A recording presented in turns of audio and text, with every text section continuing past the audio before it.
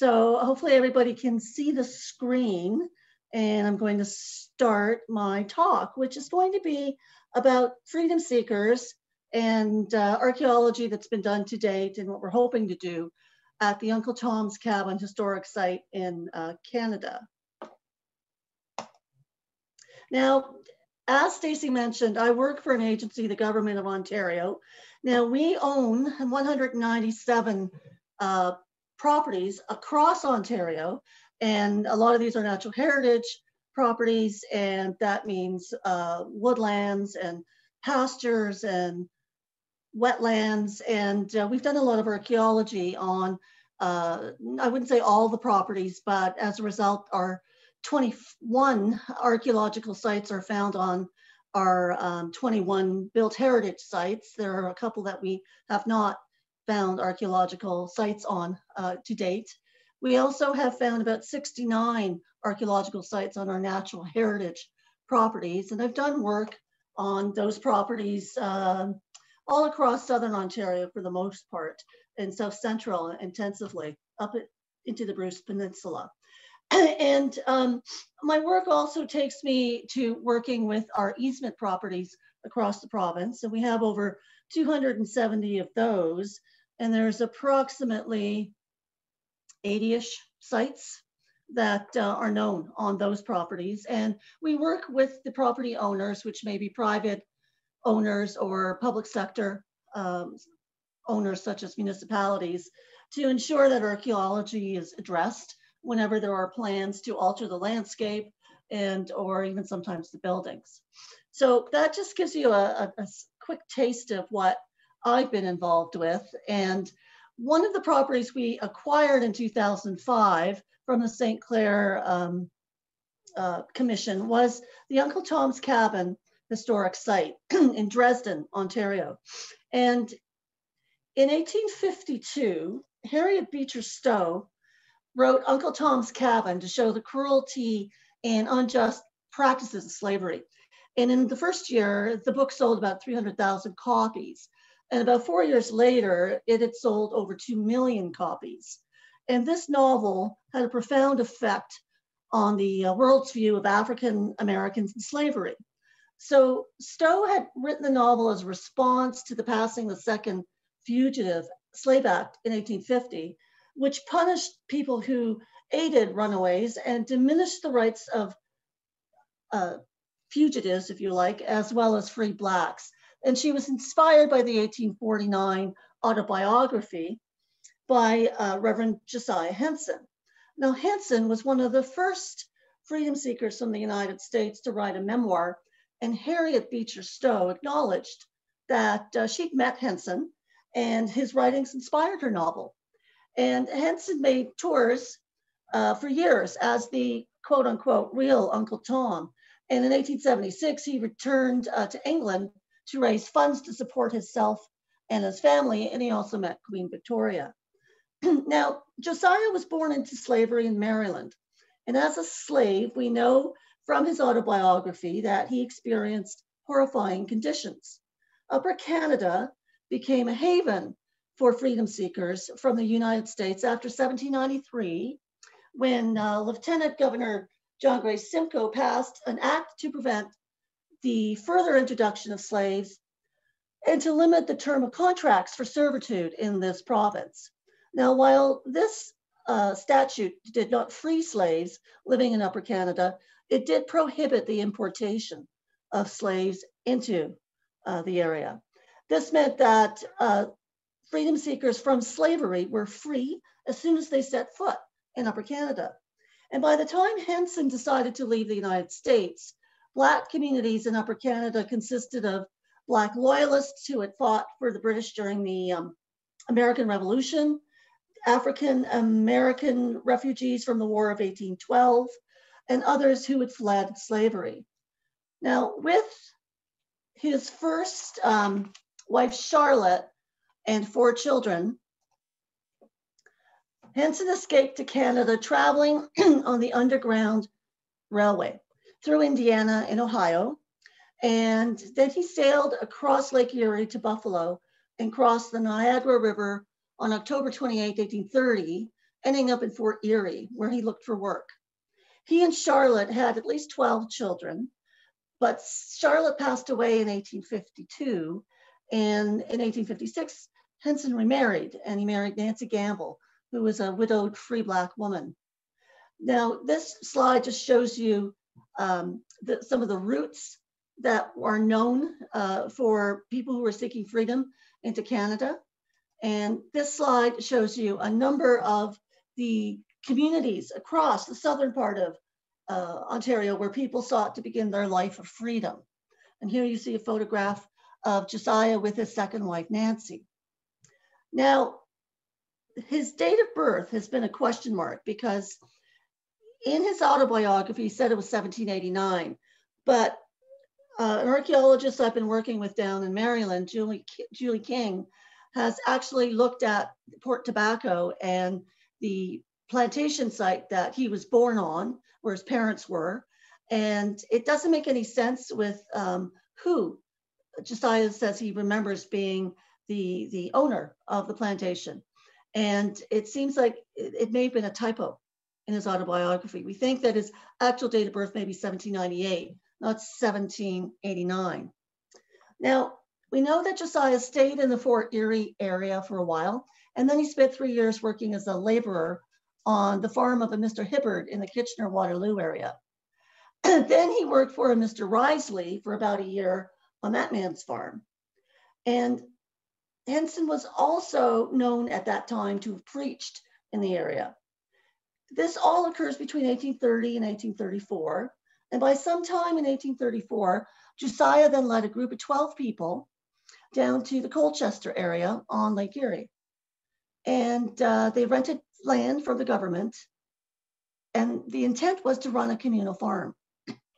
But we know during the rebellion in 1837-38 of Upper Canada, which was basically an insurrection against the government, Henson had a company of Black volunteers attached to the Essex militia.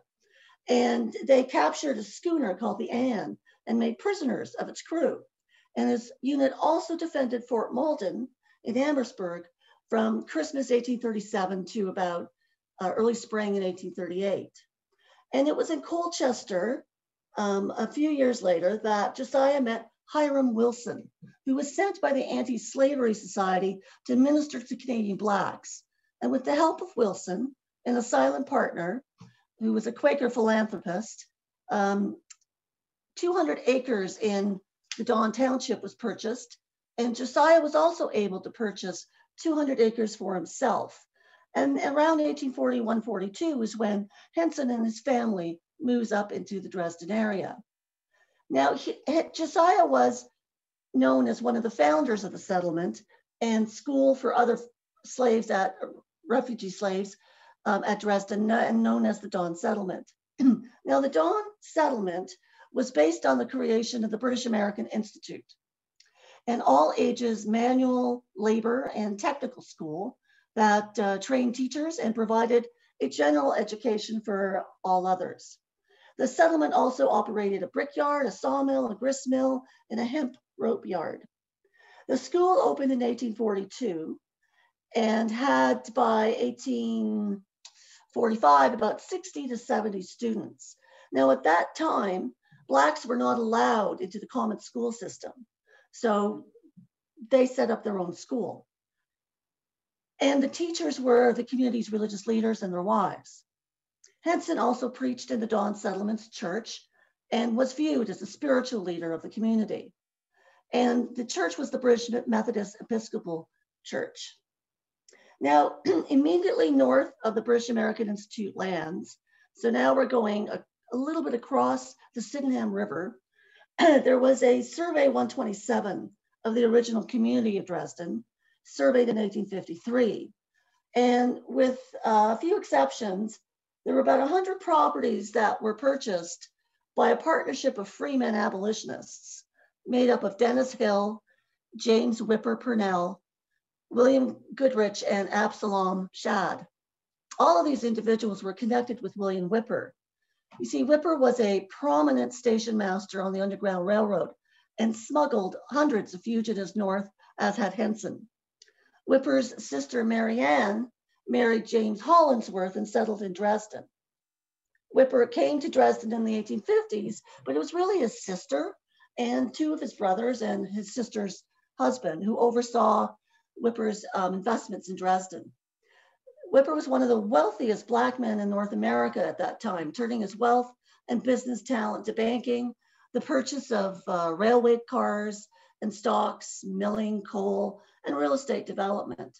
He used his rail cars to provide shelter for slaves seeking freedom, primarily from Virginia and Maryland, moving them north. By the 1850s, so what do we know about the Dawn settlement? Not a great deal, other than the institutional aspects. What we suspect at this point is that there seemed to be a distinction between what the Dawn settlement was versus the Dawn Institute farm versus the British American Institute. And this has over time resulted in the term Dawn becoming the official name of the 300-acre parcel affiliated with the school and farm. As a settlement area by Blacks, this area surrounding Dresden had already begun in earnest by 1825 and possibly earlier. And by the time the BAI was created, there were already 50 Black families established in the area by 1841 too. It was after this time that the area surrounding and including Dresden became a catalyst for independent Black investment, like by William Whipper. And to be truthful, the Dawn settlement, as Marie Carter, a local historian, has said, is somewhat of a moving target. It's ideologically charged and open as a result to inconsistencies in the historical record as a geographical place. Now, until 1868, Josiah Henson served regularly on the Institute's executive committee, which not only directed the school, but oversaw the farms, the gristmill, the sawmill, brickyard, and rope factory, which the settlement undertook. Yet he was never the official administrative head. That was a role always filled by a white man. Throughout, however, Henson functioned as patriarch of Dawn and as a spokesman for Canada's growing Black population. In both capacities, he raised funds during tours of the American Midwest, New England, and New York between 1843 and 1847, as well as in Britain in 1849 to 52. And the longest serving trustee of the BAI was J.C. Brown, who was credited with saving it as an African-Canadian directed institution.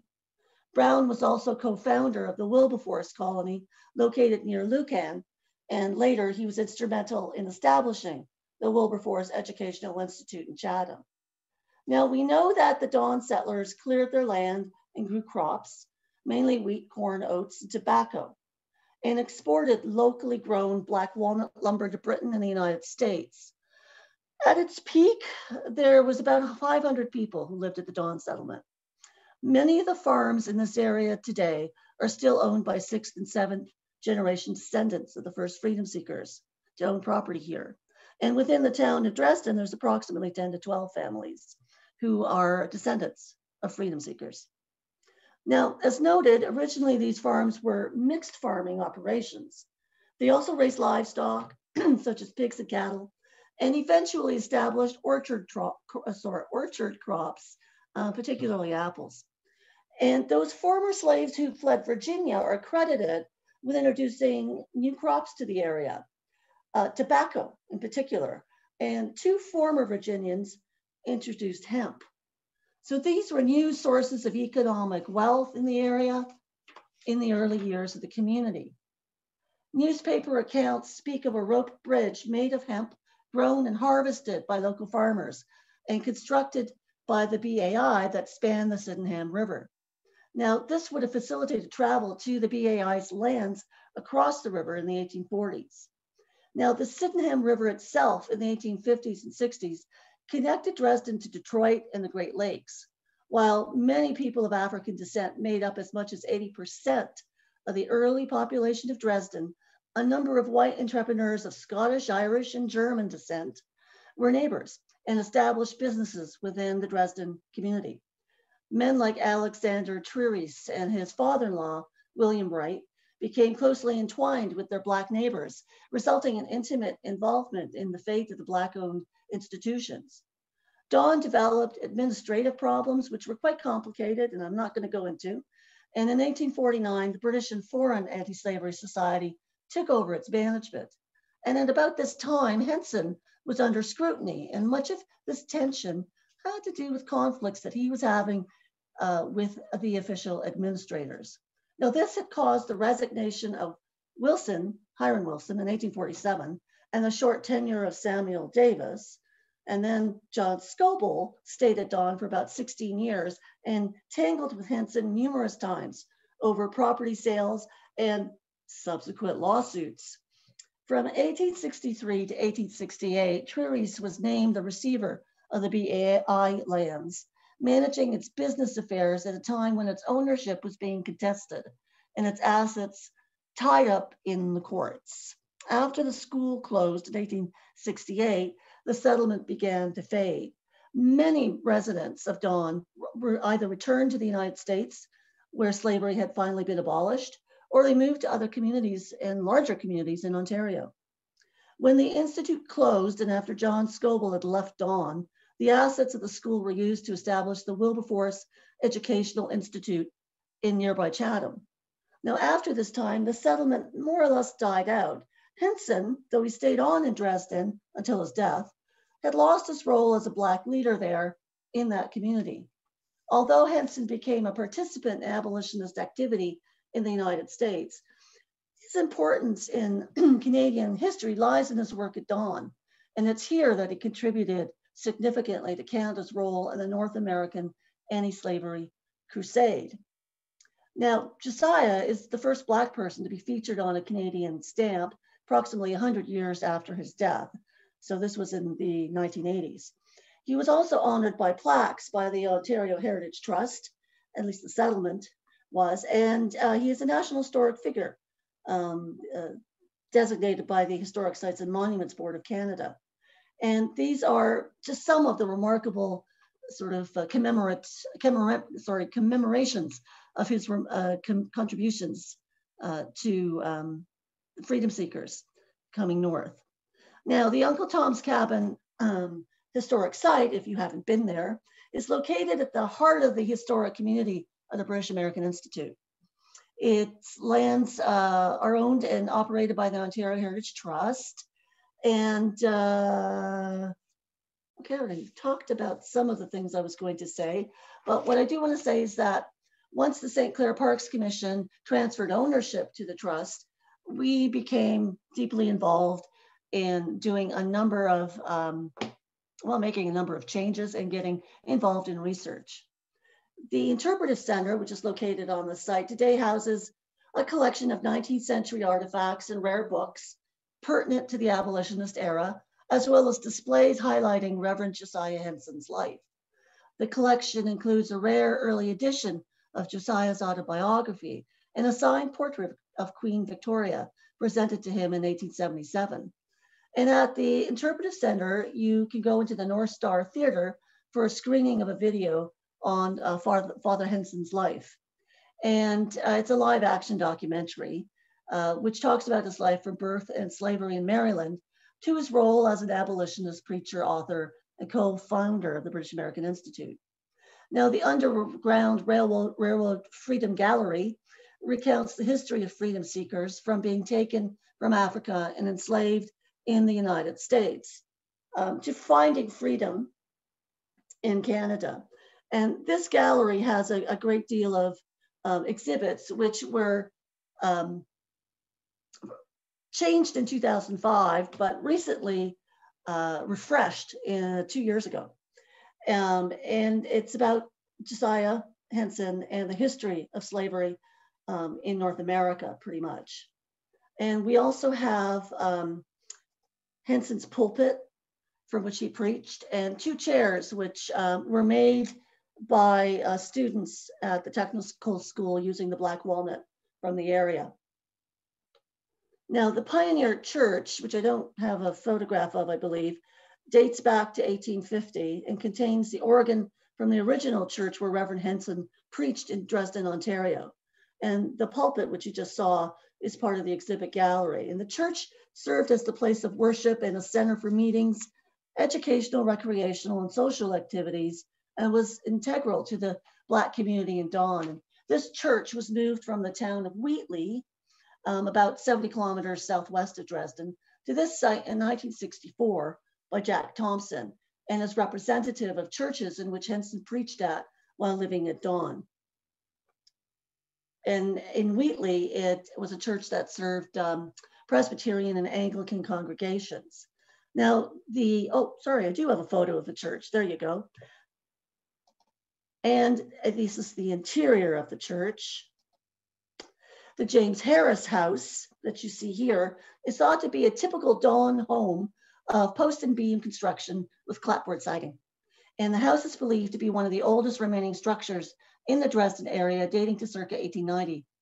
It belonged to James Harris, who may have been related to Weldon Harris, an African-American who came to Canada seeking freedom, and in 1825 purchased 50 acres to farm on Lot 3, Concession 3 in Camden Township. The first floor was used for domestic purposes such as cooking, heating, and the second floor, basically loft, was for sleeping. Now, Josiah Henson's house, and this is the last house that he lived in, we believe was constructed in around 1850 and has moved several times until it's moved to this museum site, but it's always remained within the regional Dawn settlement lands. It was opened as a museum in the late 1940s by local historian William Chappell. And it was moved to its present location in 1964 by then curator Jack Thompson, who, as far as I know, may still be alive with us.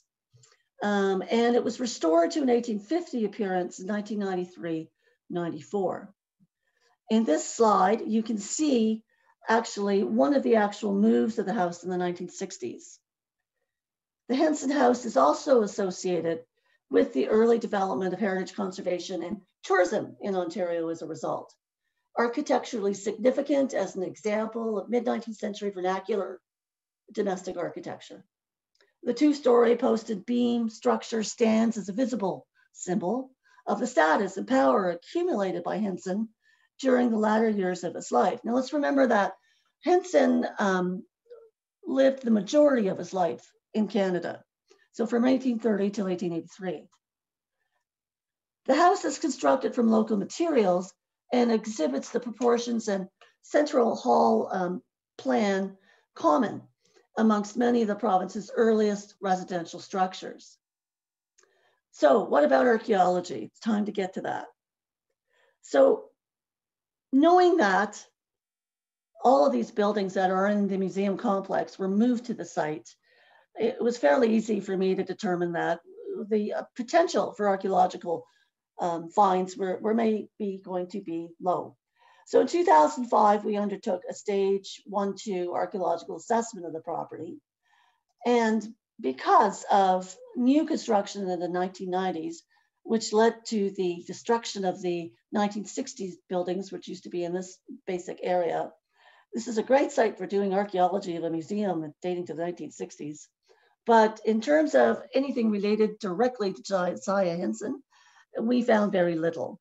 As you can also see on the site plan, to a certain degree, is that we are limited in many areas because of septic fields, electrical lines and pipes and parking lots, and a lot of grading has occurred.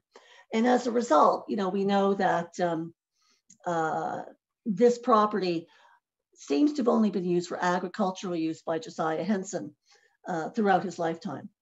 We do know where the original house stood, which was further down the road. So I figure if we wait a couple more decades, somebody's going to be able to register this as an archaeological site. But right now, there isn't anything there to scream that Josiah Henson spent time here. It's just not that kind of a site. So what was useful, of course, was that we have found out the location of his original house. And we also looked at some early maps and plans, and it wasn't easy to find them because there aren't a lot in the community. And there were some at the Public Archives of Canada that were highly useful. So this is You know, not my favorite time of year to dig, August in southwestern Ontario. It's very hot and humid. And, you know, if you get thrilled by finding a spork, then you really have a good time at the site, because we were finding a lot of plastic artifacts. So that's what I mean. It's just, unfortunately, there isn't much here for us to look for. So here you can see this is part of the 200-acre area that Josiah Henson owned property, and it shows his house. And there is in our collection a drawing that was not included in the 1880-81 Illustrated Historical Atlas of Camden Gore that shows where Josiah's house is. But if anyone does archival research using illustrated atlases, you know that sometimes these artistic renderings are, you know, well, horsepucky. They're not real sort of depictions of what the properties in the area looks like. So it's more artistic than anything else. But it does give us an understanding of this is probably where the house was located. And by using aerial photography, we've also been able to locate a number of features. But here you can see in the 1939 aerial photograph that, in fact, this area, which is where the museum complex now resides, and this is one of the Henson family burial ground, has basically been in agricultural production ever since. So adjacent to the property, so here we have the museum complex. We have two cemeteries. As I said, the Henson Family Cemetery, and across the road is the British American Institute Cemetery. Now, the BAI Cemetery sits on land that was originally part of the Willoughby Harris farm, and Weldon Harris, who I mentioned earlier, and Levi Willoughby were two freedom seekers who established here in about 1823-25. They were among the first Black settlers to purchase land after the British signed Treaty 25 with members of the Council of Three Fires, opening this land for settlement. Their 50-acre farm, which extended north to the Sydenham River flats, was established 20 years before the BAI. So along the Sydenham River is a flat area believed to also be the location of the Dresden campground meetings of the 1830s. These religious gatherings attracted people from the surrounding 40, 50-mile area. The river site continued to be used for baptisms until at least 1949. And Reverend Henson may have participated in gatherings such as these when he first came to the area. He himself indicated that he had spoken to large mixed race gatherings of this type. Now, within the Henson family cemetery is the final resting place of Josiah Henson. Newspaper accounts showed that his funeral was one of the largest ever held in Dresden's history. And his monument, which you see here, bears the Mason symbol and a crown, which actually represents Queen Victoria. We know Henson was a member of the Mount Moriah Masons No. 4 at Dresden. The land was purchased from the BAI by Henson and became part of the Henson farm in 1872.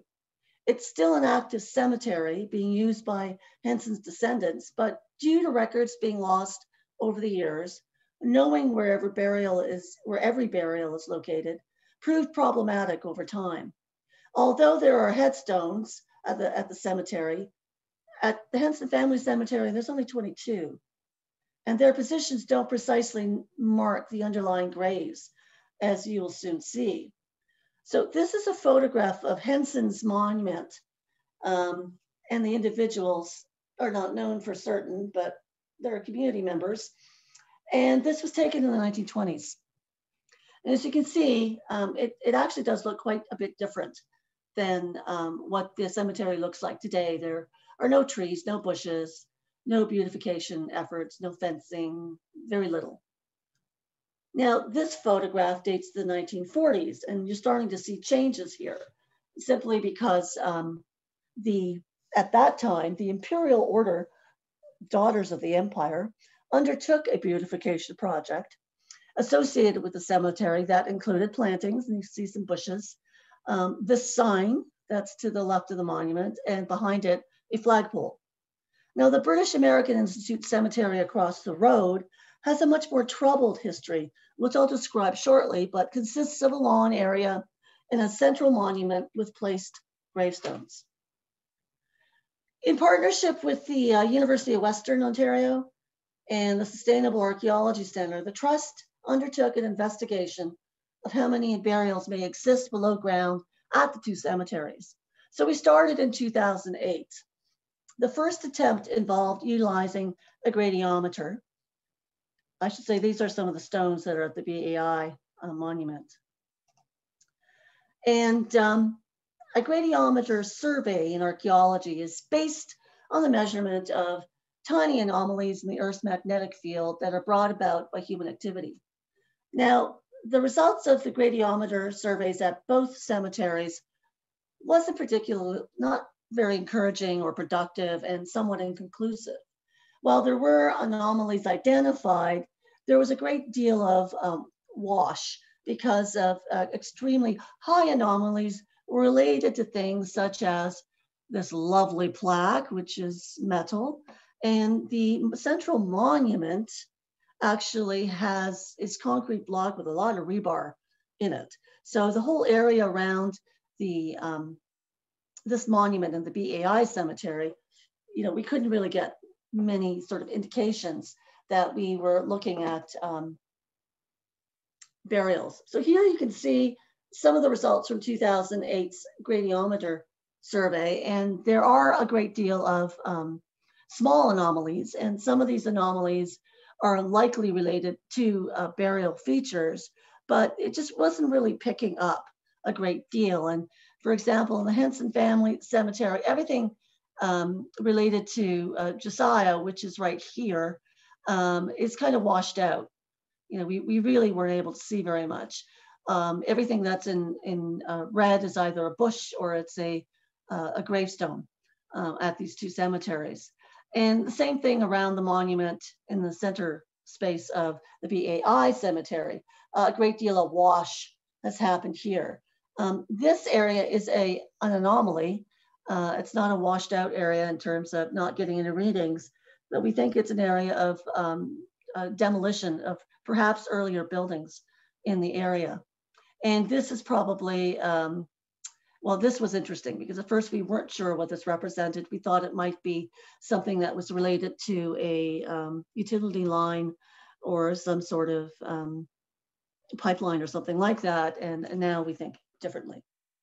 So while that was a little discouraging, in 2011, we asked the Eddie Stoff at Western to come back with some graduate students, including Jim Caron, who's down here, to do a ground penetrating radar survey of the family cemetery. So this cemetery itself is about 50 meters by 50 meters and is well maintained, but has a lot of obstacles, including these huge cedar trees, which of course in 1940s were like little bushes, and that was about it. And a number of survey grids were established and oriented to encompass as much of the cemetery as we could, while also avoiding some of these obstacles. And here you can see in the lower left, there are two relatively recent burials that are there, and there's another one back here as well. So the results of the GPR on the Henson family cemetery recovered hundreds of high amplitude reflections. And there were also weaker, less defined reflections at greater depths. So while we weren't sure at first what we were dealing with, they all trended towards rectangular shapes and probably of different sizes, though in some cases it was hard to tell. But they all seemed to be on the same alignment as the other rectangular shapes. So we feel that they're less clear because coffins were buried at a greater depth near the detection limit for the instrument we were using at the time in 2011. And it may also be part and due to the relative condition of the coffins because the weaker signals indicated coffins at a higher degree of decay. So in grid 4, what we saw, you see on the left at about 75 centimeters, we could see some very distinct rectangular shapes. These two red rectangular shapes are more recent burials. They were, late mid 20th century, I'm going to say. But when you look at the 150 centimeters down sort of horizontal slice of the GPR profiles, what we're seeing is we actually had more like 9 burials in this area. Now, higher up, you don't really detect them, but lower down, they could be actually detected. So again, trying to determine the substrata in these areas meant that we really had to get a better understanding of what some of these small anomalies were. Like things like this were probably root systems. So we took a look at an undisturbed area closer down by the parking lot. And what you see here is pretty much horizontal strata and just tiny little blips, which may be stones, or they may be very sort of weak reflections of root systems or something like that. Now, the number 2 is actually substrata within the cemetery. And this one shows a large number of high amplitude reflections in stark contrast to the profile above it, indicating that the entire area along this profile is disturbed and likely contains burials. And the third sort of profile is from the northern end of the cemetery, which appears to indicate an end to the reflections within the cemetery, apart from a single grave that dates to 2006, the most recent interment in the cemetery until, well, actually quite recently. This abrupt end to the reflections may actually mark the northern limit of the historic graves, or at least a burial-free strip along the northern edge of the cemetery before the fence line. Now here are the GPR results overall of the burials in the Henson family cemetery. It should not be treated as an exact representation of the location of individual graves, because single graves at sometimes couldn't be identified due to the plethora of high amplitude readings, because there were just simply too many reflections. But this does appear to show rows of burials representing a single linear high amplitude stripes in the results. So all those red areas that you see, you should be able to see some patterning happening quite clearly. So they're representative of the likely density and the distribution of burials based on the extent of all these reflections visible in our data. Now, no attempt has been made to represent the different sizes of the graves in this graphical representation. Just waiting for it. There we go. That are likely to exist, because this wasn't possible from the data. So we used a standard size instead, and more or less an adult sized rectangle, we felt, based on some of the known graves from grid 4 that I showed you just a few minutes ago. And what's interesting is we recognize that there may actually be children buried in the cemetery as well. So because of the density, it's very hard to know what we're dealing with. So additional GPR work in the Henson family cemetery was conducted in the fall of 2016 in several areas that were not surveyed in 2011. And this was due to the request by a family descendant of Josiah, his great granddaughter, Barbara Carter, and her daughter, Susan. It was Barbara's wish that she, her husband, and daughter would be buried in this cemetery at some point. But based on what we had found in 2011, the family had concerns as to whether or not there was space for their family in the cemetery. So now here you see, this is Barbara Carter on the right and her daughter, Susan. And this is a map of the grid system that was put in 2011. And what you see in red are the areas that we did additional work in 2016. So we know that we have more burials, and I have to credit the work of Timmins Martel, because we contracted them to do the work for us. And it was great to have them help us out again at the site.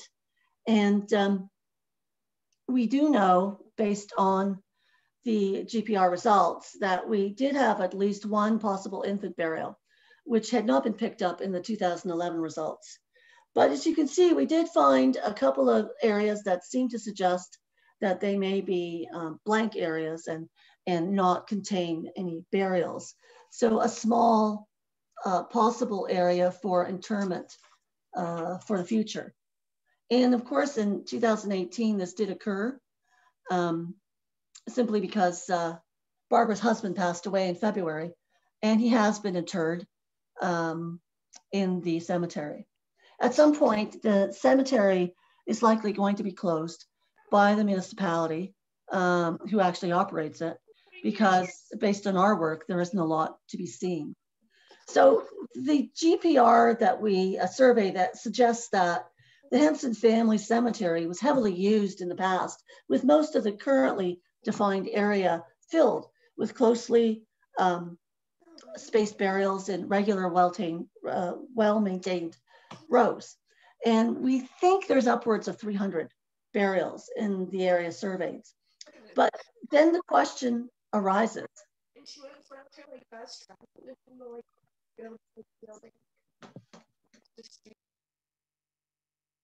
Sorry, I'm not sure I could understand that. But I was going to say that we know that we're not sure if these could all be descendants of the cemetery, the Henson family, because it's 300 people, and that implies a great deal of descendants over time. So the cemetery across the road, the British American Institute, we decided that we wanted to take a look and do some GPR work there as well. And that work happened in the fall of 2016 and spring of 2017 with the University of Toronto.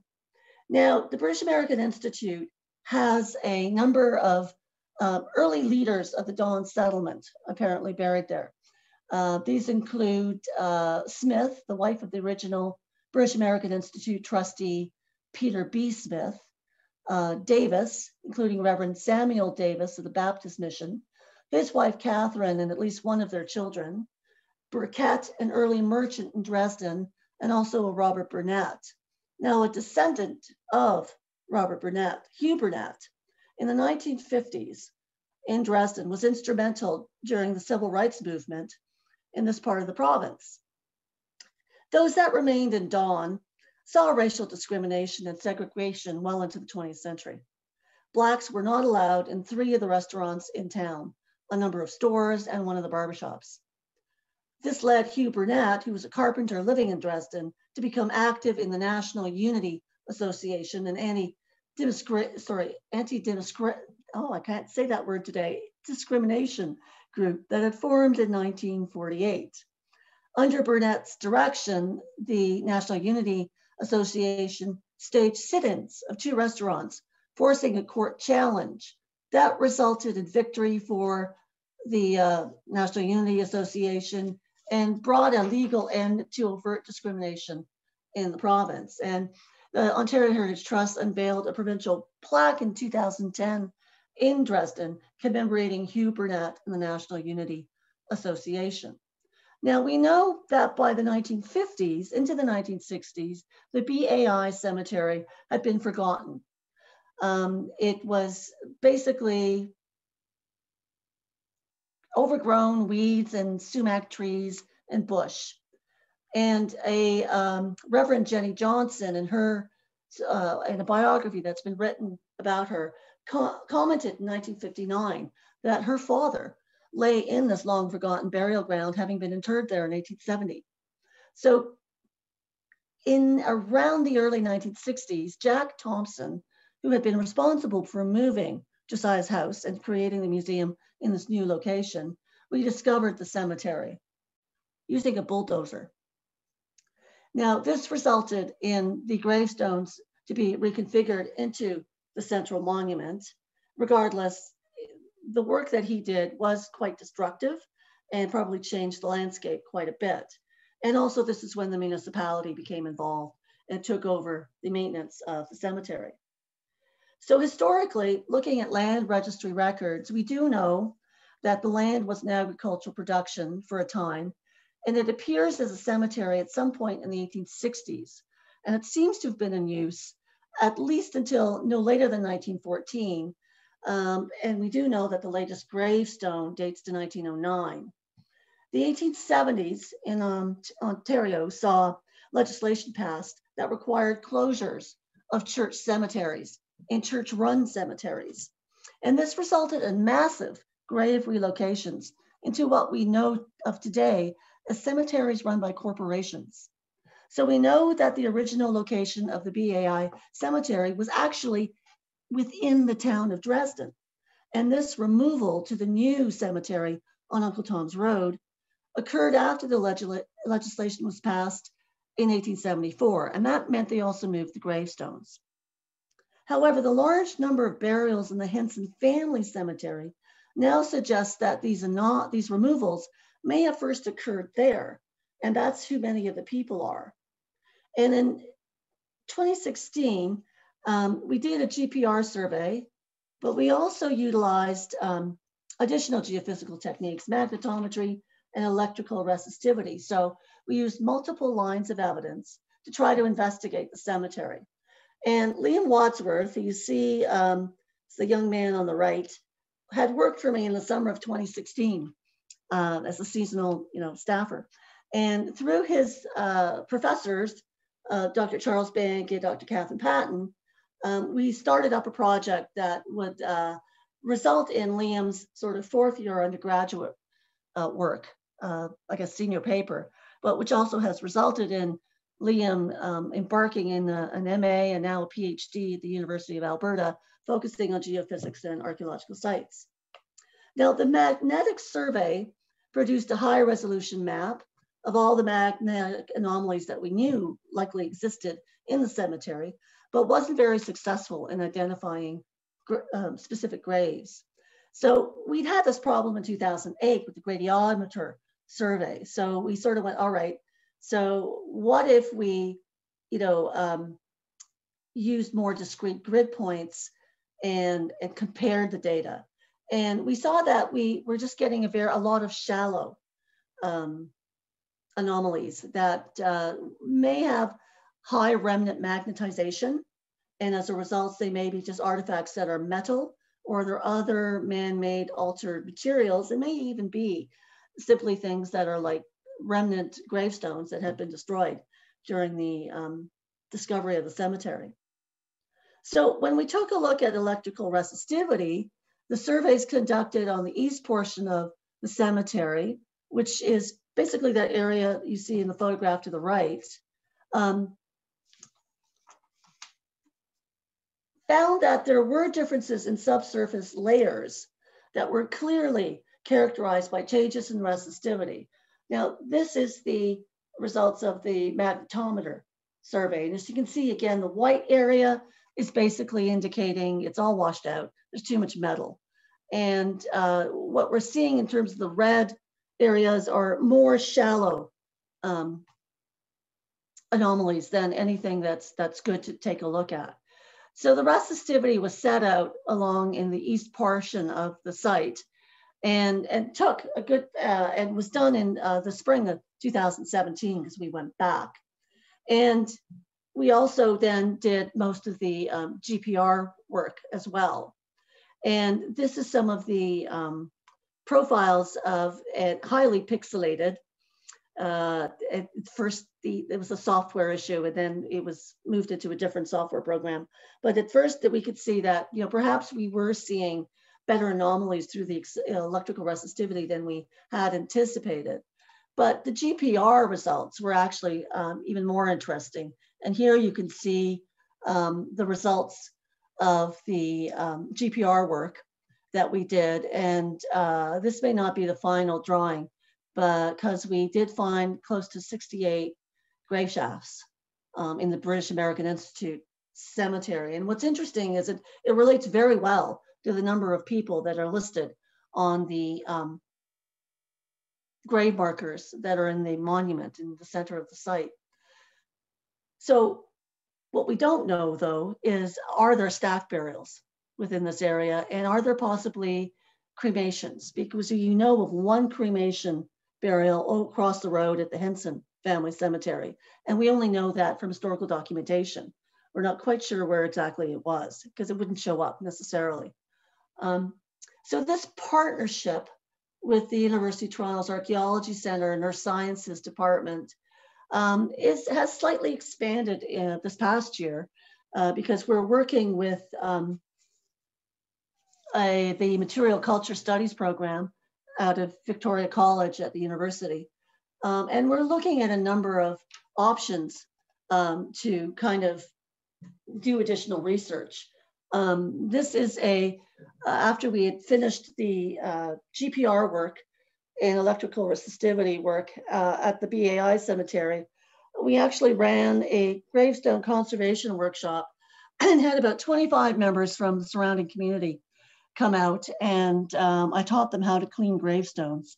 So I can help you with that if anybody has questions. But it was a really good day because they were very interested in the work we had done, and they were very interested in, you know, the early cemeteries in their area and what community groups could do to actually maintain them. So if you're interested in the real nitty-gritty details of the work that we did at the British American Institute Cemetery, we have an article that's just been published in the journal Historical Archaeology, and it's volume 3 of 2020, that you might be able to find through the Springer Publishing Company or the Society for Historical Archaeology, but it's highly technical. Now, the work with the Material Culture Program right now is going to be an ongoing partnership, and we're going to be having students work on developing artifact biographies. And this will be a combination of archaeological artifacts as well as part of our cultural collection that's at the site. Now, here there is a cowrie shell from one of our other sites in Eastern Ontario, which is associated with the presence of slaves on the site in the 1780s. And we know that for a fact. These crystals that you see in this image are actually quite interesting to me because they're very reminiscent of the types of crystals that were found in subfloor pits on plantation slave quarter sites down in the southeastern United States. We do know that there were black fur traders with the Hudson's Bay Company, and it's quite possibly because the Hudson's Bay Company at Moose Factory, on Moose Factory Island, the Moose Fort, so to speak, has an older history than the actual Hudson's Bay Company staff house, which was built in the 1850s, and we had 18th century deposits. So it's quite possible we are seeing the presence of slaves that might have been there in the 1700s. This is a manila that was found off a shipwreck and donated to our museum, the Uncle Tom's Cabin Historic Site. And then to the right of that are some first editions of Uncle Tom's Cabin, as well as Josiah Henson's autobiography. And we actually have a number of paper documents that we recently obtained through auction that are basically receipts to Josiah Henson and have a signature on them. We're also looking at mapping where the locations of some of the institutional features, such as the sawmill, grist mill, the school, were located for earmarking for future geophysical, geophysical projects, because that is sort of what we're hoping to do, as well as go more into the community for oral histories with descendants, and also look at some of the structures that we know may be 19th century in date and are reminiscent of and or are related to the Dawn settlement itself. And of course, the original location of Josiah Henson's house. I know where it is, and I have met, well, one half of the owners, the husband, but as we know, it's usually the wife who makes the decisions in the family. And we think that they may allow us to do some geophysical work in the future. So now what I'm just going to quickly segue to is that we are kind of twinned with a sister site down in Maryland. I met the archaeologists Heather Boslog and Cassandra Michaud years ago, and I heard them give a paper, and I actually went to the Josiah Henson Museum and Park right after the property was acquired by the state, and it's Montgomery Parks, or the county of Montgomery, which owns it and is now in the process of getting it ready to open. They had hoped to open in 2020, but with COVID, that hasn't happened, unfortunately. So this is the site of where Josiah spent most of his teen years and early adult years up until he escaped in 1830. And it was the plantation of Isaac Riley. And this house has been restored to kind of more of the Bolton period, which is early 20th century. But they have just put in, installed plaques around the property so that you can see where certain features would have been originally located on the plantation site. It was a small tobacco farm in Maryland. And the slave quarter sites are known because Cassandra has worked in that area. And that's probably where Josiah lived. They have also recently built a, I believe it's, I want to say 2,900 square foot museum facility. And they've restored the log cabin. Now the log cabin was the reason why the county and the state acquired the property for the exclusive price of $1 million. And only to find out after architectural historians had a look at the cabin that it dates to the 1850s. So it's not quite the time period of Josiah Henson. So it's not literally Uncle Tom's Cabin. There may have been another structure, a summer kitchen on this site, because the archaeology done in the cabin floors did indicate earlier floor surfaces, which probably may relate to an earlier version of a structure there. But this is quite an exciting development for the property, because they have done a great deal of public archaeology.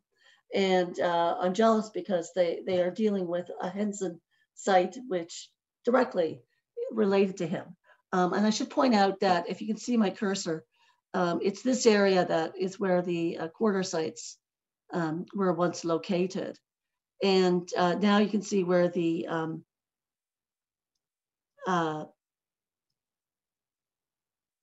sort of basic buildings on the site are. And there is a small parking area. And it's right by a major road. And it's not difficult to find. It's in Rockville, Maryland.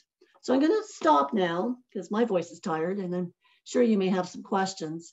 And I just want to stop with this plate, which is a plate, a children's plate that shows a scene from Uncle Tom's Cabin, Harriet Beecher Stowe's novel. And this was found by Timmins Martell at the Ward site in Toronto, which also the Ward was basically an immigrant community, but also an area that freedom seekers lived in. And I just thought it was a very nice way to end my talk tonight. So I hope you enjoyed it.